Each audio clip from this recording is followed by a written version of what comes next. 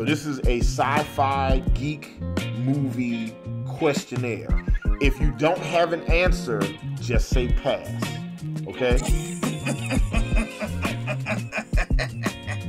I feel like you about to have a lot of passes right now. Okay? You about to be Magic Johnson in this just passing. That's your pass? Just show me the pass again? I like it. Two-handed chest pass. Stick to the basics. I love it. All right. Here we go. I'm ready. Rapid fire, so that way people get a chance to know us and who we are. All right. Best Terminator film. The first one. Terminator 2, Judgment Day. Girl, crazy. Best alien movie. The first one. I see a dangerous pattern brewing here. Aliens, okay? But I'm Get not off of her, you. Yes. Yeah, exactly. Okay. Best Predator movie. The first one. All right. Yep. The first one. Listen. You can't go wrong with Arnold. Best Star Wars. Ooh, Empire Strikes Back. Yep. Same. Empire. Yep. No. I'm curious. What would be your second? The first one. Can't stand you. I swear to God. Okay. Best Star Wars moment. The first thing I said was, "Luke, I am your father." That was like the first thing in my head. I thought. That's the first thing I thought was, "No, I am your father." I love that. Which we got to take some time and talk about how Obi-Wan Kenobi wasn't because he told Luke Skywalker. What did he tell Luke? He told Luke in the first movie that, like, your dad was killed by Darth Vader. And then when Luke found out in Empire that Darth Vader was his father, then he was talking to, in the third movie, in Return of the Jedi, he's talking to Obi-Wan Kenobi, and he's like, yo, son. You told me that Darth Vader killed my dad, but I found out Darth Vader is my dad. And this Obi-Wan Kenobi was like, well, what I told you was true. In a matter of speaking, no, that was a lie. That was a f***ing lie. Obi-Wan Kenobi was like, surprise? So apparently, being a space ghost doesn't mean you went to heaven, because that was a lie, sir. Okay, you broke a commandment. Oh my gosh. Best Star Trek. Next Generation. You know what? I think they meant movie, but you know what? I'll do it as a TV show. Star Trek Deep Space Nine, because the captain is Benjamin Lafayette Sisko from New Orleans, Louisiana. Drop one of the clues bombs for Benjamin Sisko. Best sci-fi standalone. I'd pass. I don't know what that means. I guess it was never. Yeah, I guess there was never a sequel to it. Okay, The Fifth Element. The Fifth Element. That's a good one. That's a good one. Oh, you me up with that one. God. I don't want to say Interstellar. What was the movie? Gravity with Sandra Bullock. Sandy Bullock. Yeah. Yeah. Okay. Spaceballs. I'll actually take Spaceballs as an honorable mention. Go ahead. Okay. Yeah. I listen. I love Spaceballs. It's good. Okay. Best MCU film. Oh my God. That's not even okay. Yeah. That's not even okay, because do you want to do best or favorite? Is favorite easy? No. Favorite's not easy? Okay.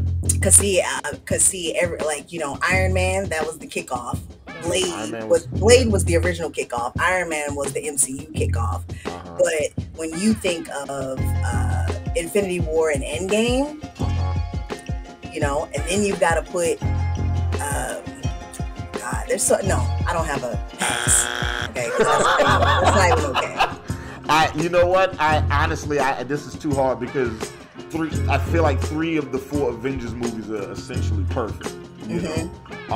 And I love Avengers, Infinity War, Endgame, and then Guardians 3 is so good. Like, I gotta Guardians, watch. Jesus Christ, Guardians 3 is. I still got a lot of catching up to do, so don't say okay. All right, same. what's the next one?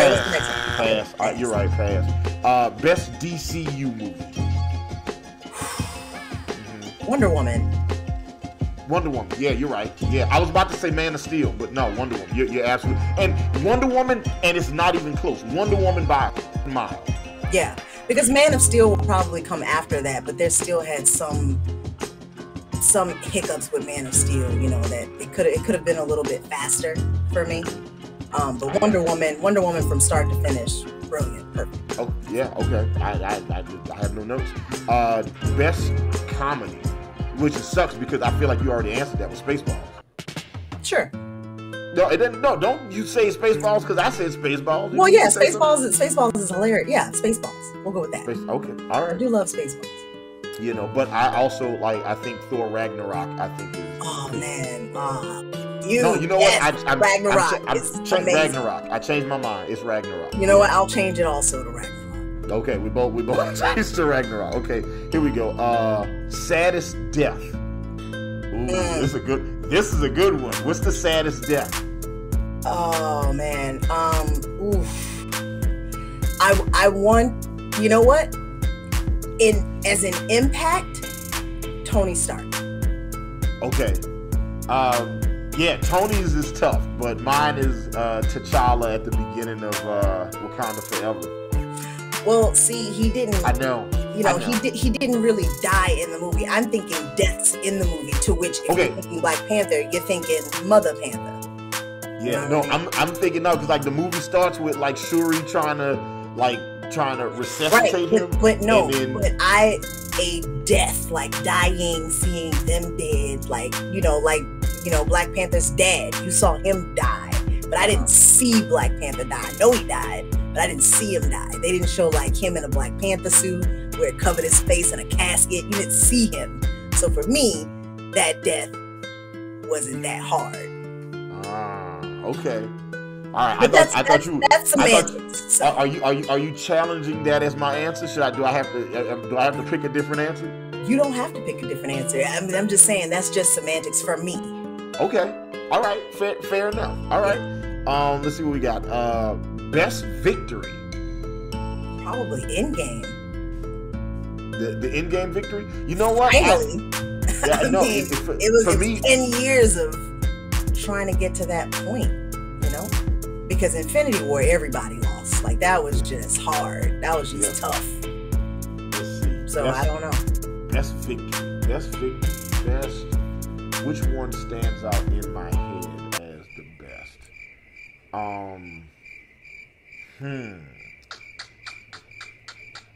I'm trying not to just automatically agree with your answer, but also it's like you made a good case for it. Yeah, in terms of victories, that's probably. Oh no! I got it. I know. I got my answer. All right. What we got? Wolverine and the X-Men defeating Magneto at the end of X-Men Days of Future Past. That one. Because it was like they literally had to like reset all of existence so humanity could live. Like in order to save humanity, the mutants had to save themselves, right? And they had to reset that whole up X-Men timeline, only for them to go back and it up again. Yeah. So X-Men Days of Future Past. That's what I'm. That's So Endgame. Ooh, the shade. Okay, I'm sorry. All right. Okay, look at you. I didn't realize you was a journalist at the Shade Room. Best MCU villain. Ooh, best MCU villain. I feel like is it Thanos or Killmonger? Oh, you going Loki? Where were you going? Wow, it's funny because I wasn't going to any of those. I was the first person that popped into my head. We did not see the full potential of their villainry. But it was Bushmaster. Bushmaster? I don't know why that. Luke Cage. Oh, Bushmaster. Yeah. Oh. We didn't see the truth, but that was the first thing that popped in my head. But yeah, best villain, of course, your Killmonger or your Thanos is probably. I mean, you could even argue Kang, but we haven't gotten to see the full effect of the Kang yet. You know what I mean? Yeah, we didn't get a chance to really experience his lethality. Oh, I mean, you're also missing Hela.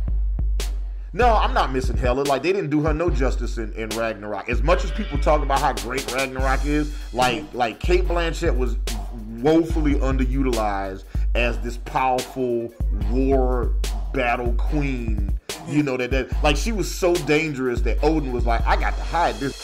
Right, I got to put her up for safekeeping. and they didn't even do that. No, it's either Thanos or Killmonger. Or Killmonger, yeah. I'm torn. It's Thanos. Thanos is the best villain, but Killmonger is probably. Oh, man, no. I would have loved for Killmonger to have a. Well, if you're thinking Killmonger through into What If season 1, that's a pretty good villain. Yeah. Oh no, that's still canon. So yeah, definitely. Yeah, what if it's canon? Okay. All right. Wait. What was your actual answer? Okay. Thanos or Killmonger. For sure. Okay. I probably lean more towards Thanos. Yeah, it's Thanos. It's Thanos. It's Thanos. But Killmonger is a very close second. It is not like, it's not a. It's close. It's much closer than they think. Right. Best MCU hero. Pass.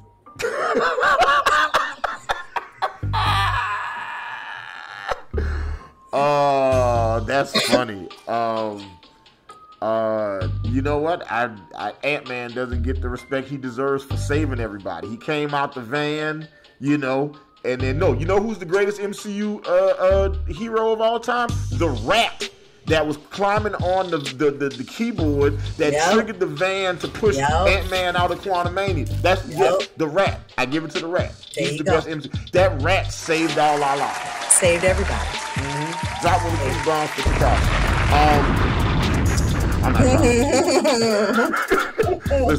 I'm not trying to work with him. That's fine. Best MCU moment. Oh, all 3 Spider-Mans. The best moment was all 3 when all three of them. Best moment really was when the 2 of them came through the portal. Spidey 1, Spidey 2 came through the portal, but the scene with the 3 of them just talking about being Spider-Man and how the things work and realize, and then Tom Holland's Peter Parker saying, I'm so happy you got, kind of thing like that. That and Andrew Garfield's Spider-Man catching MJ at the end of the movie. Ooh, that's a good one. That redemption right there tore me up. Are you okay? Yeah, I'm okay. Are you okay? Tore me up. Yeah. Okay. Yeah. That was good choices. But both of mine come from Endgame. It's either Captain America grabbing Thor's hammer. Oh my God! Yes. It was either him grabbing Mjolnir or on your left. On your left. Yes. God. Exactly. On your left. That was it. By the way, can I say that I'm glad you hear On Your Left, but Black Panther comes out, because I would have hated for that moment to go. Whatever, Falcon, but I would have hated for that moment. Our lovely host, Live Action Animation, is not an Anthony Mackie fan at all. At all. Hate him. Cannot stand him. I actually know quite a few people from New Orleans that have met him and have just been like, yeah, man, that guy's a dick. He is. Horrible. I've never met him before, but I know enough people that have said that about Anthony Mackie. And I don't know if he was a POS before he went into the Marvel movies, but I know for sure once he started working with Seth Rogen and all of the big dogs in Hollywood. And I mean, hey, to each his own. You don't want to sign autographs, you don't want to be nice, you don't want to hang out with fans, you don't want to deal with it. That's fine, that's your business. But at the end of the day, if you are hired to go to an event, to interact with people and make them feel good and, all of these things, then do your job. I have a lot of things I want to get off my chest. Live Action Animation just did a Pipe Brown promo. Okay, I'm just saying, because you could see all over Chris Evans' face that he was tired. He was, maybe he didn't want to be there or whatever, but he never showed or treated anybody, anyway from that. You know what I'm saying? Yeah. So you know what's funny? Like I've known that you had this angst, you felt this way about him, but I've never known the story behind it. Yes, I'll tell you the story once it's over. Best DCU villain. So you're talking DCEU then? Yeah, DCEU. You got who? Joker, Zod, and then Justice League situation. So that's really all you got. What was his name? Oh, Black Manta. You could say Black Manta, but I mean, I think Zod wins by default on this one. I don't remember who the villain was, and you know what I'm saying. You know who I'm gonna say? Harley Quinn. Harley Quinn. You take is that. Is she? I mean, I guess she's technically a villain. If she's in the Jared Leto realm, then she's technically a villain. If she's more Deadpool-y, I guess. She's more Deadpool-y. If she's a villain, she's an anti-hero. I don't think she's a villain. Yeah, okay. Well then, because there ain't nobody. I'm going General Zod, but this is a larger exposure to like why the DCEU has failed so miserably, right? Like like you gotta have quality villains, otherwise it doesn't work. Like you got that rogues gallery, you're not even using it. But this is the thing: you've got the best villain of all comics in the Joker, and you have not used him at all in the DCEU in a viable way. Blows my mind. Yeah, it is. No idea how you managed to do that. Yeah. How you managed to have a whole series of films, and not have the Joker be a prominent person in any of that. But yeah, it just like they shoehorn Jared Leto in the Suicide Squad, and nobody asked for that. Nobody liked it when you did it. Well, you didn't even give the Joker enough time in those movies for anyone to see what he did with the character. You can't base Jared Leto's Joker off the 15 seconds of dialogue. You just can't do it. We never got a chance to see what he actually did with the Joker. I thought his look, I thought his demeanor, I thought his voice, I thought his mannerisms. I thought it could have been something if you would have given him a film to do it in. Okay, you know what? I think that off of that. I think that's fair. I think that's a fair description. All right. Best DCEU hero. Wonder Woman. Yeah, Wonder Woman. I think because I love Superman. Shazam. Everybody knows me knowing I love Superman, but it was definitely Wonder Woman. Yeah, probably one. Like Wonder Woman wins that by default. I think, unfortunately. Let's see. Best DCEU moment. Actually, you know what? I got one. It's when it ended. Damn, son. At the beginning of Batman versus Superman: Dawn of Justice, we see Bruce Wayne running through the city as Zod and Superman are destroying the city from the end of Man of Steel, and seeing that destruction from Bruce Wayne's perspective, that scene, that moment for me was devastating. It was super. Yeah, that was really good. Okay, well, I got another one. The part in Justice League when Cyborg grabbed Aquaman, he was like, "My man." No. Jason Momoa over here. My man. Jason Momoa, recently single Jason Momoa. Yeah. I have not seen a lot of sad women about that one. Best anti-hero. And they didn't specify. It could be across all properties. Deadpool, same. Okay, yeah, this is getting okay. Yeah.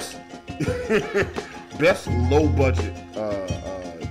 It just says best low budget, and that's it. They didn't start. The entire superheroes ripped off from other countries video that we saw. three Dev Adam. The episode. I don't know how low budget it is, but I want to go. I Kill Giants.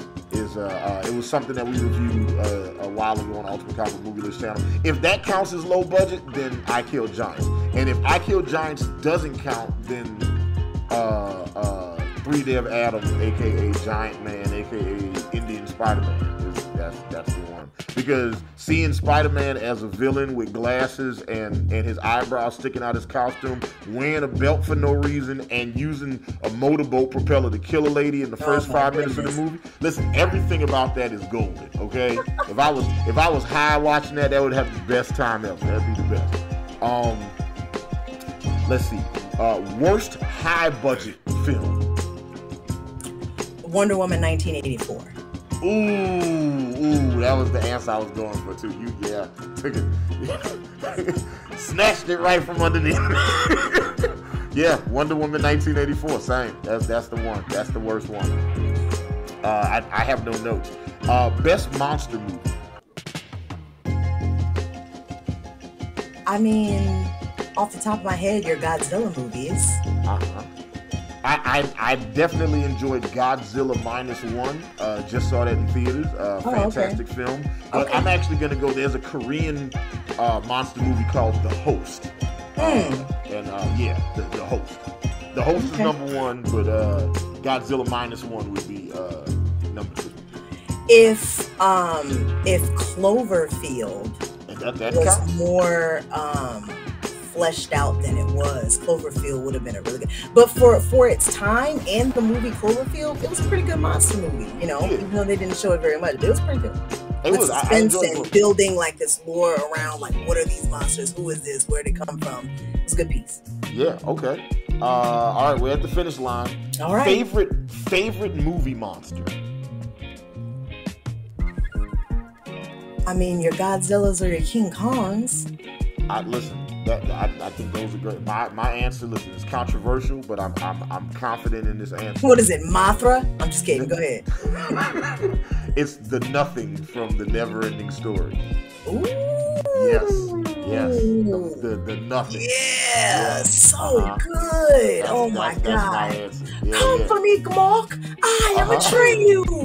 Yeah. Yeah. Also, I would, but an honorable mention would be the mud that killed Artax. Oh man.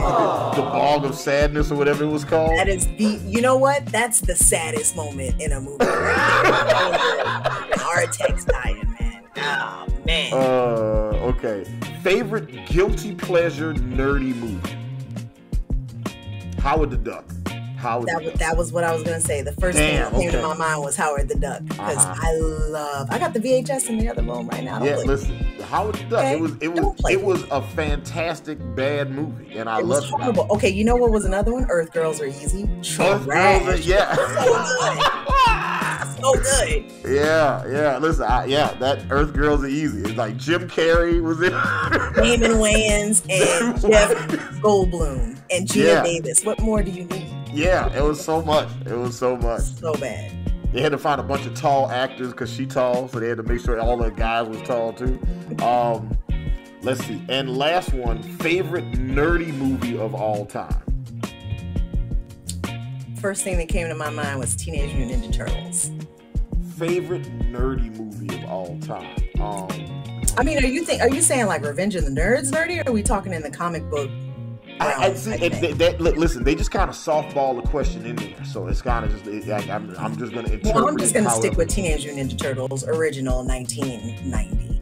Listen, that movie was when I started cursing. Okay, when I heard Raphael say. I used to say it so hard in my room, man. Yeah, I used it all the time. When I would look around, make sure there was nobody around. Come back here! I'm not finished with you. Then he went back in the sewer and he was like, "Yeah, it's great, so good." I got okay. Listen, that's it. That's the end of the video. All right.